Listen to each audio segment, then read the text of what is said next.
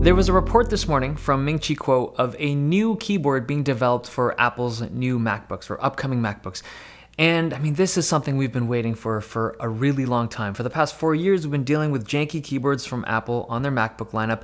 And to hear this was just like, it was big news for me. So what this keyboard is, it's a shift back to the original style of keyboard switch.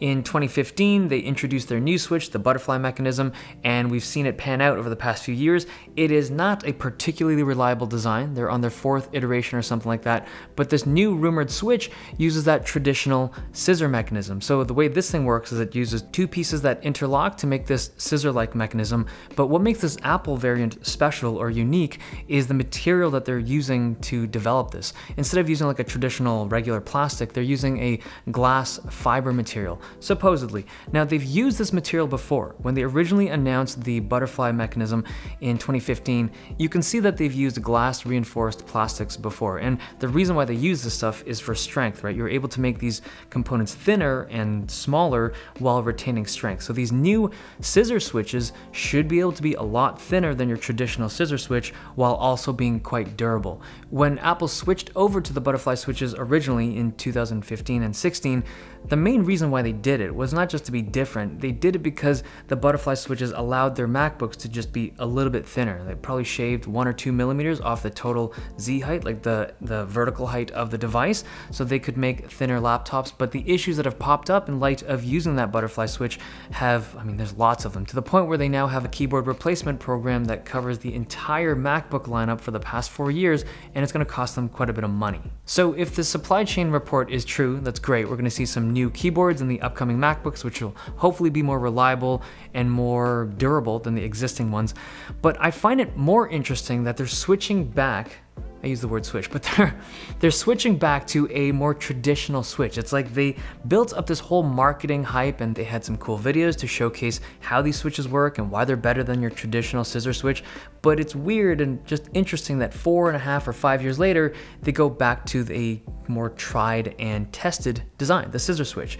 It's cool that Apple is essentially recognizing fault here, or admitting that what they built 4.5, 5 years ago is not an ideal keyboard, because clearly there's stuff that's wrong with it. Now, in terms of the devices that are getting this new keyboard, Ming-Chi Kuo mentions that the first device to get this will be the upcoming 2019 MacBook Air. Now, interestingly, that was a device that just got a redesign last year, and this report is saying that these new keyboards should appear in this 2019 variant, and I don't think they'll be changing the design of that newly redesigned MacBook Air, right? So that means that these new keyboards, these new scissor switch keyboards, should be able to fit into the existing MacBook Air chassis. Now granted, that's not a super thin MacBook, but the fact that they don't have to redesign an entire new chassis to house these new keyboards is, I mean, it's cool. Like maybe, this is just maybe, but maybe they would be able to take those new keyboards and retrofit the existing MacBook Pros with them, like in the keyboard replacement program. Who knows? But the idea of a new keyboard is really cool. Now, one thing to note, this is a rumor, right? Ming-Chi Kuo is usually pretty accurate with this stuff, but there's no way for me to judge the validity or accuracy of this. There was one thing about this report that kind of made it seem questionable. It was the fact that this new keyboard wasn't mentioned along with the 16-inch MacBook Pro. Like, that's supposedly going to have a regular butterfly switch, maybe? I don't know. Like, this is all just rumored material, but I mean, this is great news, and I love the fact that Apple is addressing this. Like, they had to do this. This was eventually going to happen, and I'm glad that it's happening now.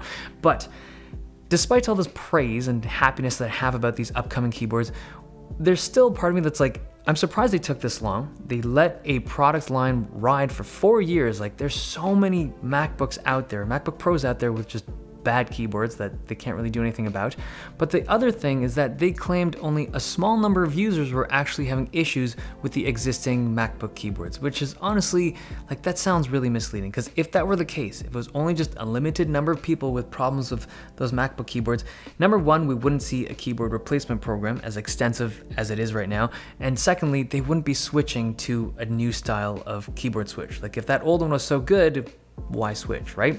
Okay, hope you guys enjoyed this video. Thumbs if you liked it, subs if you loved it. See you guys next time.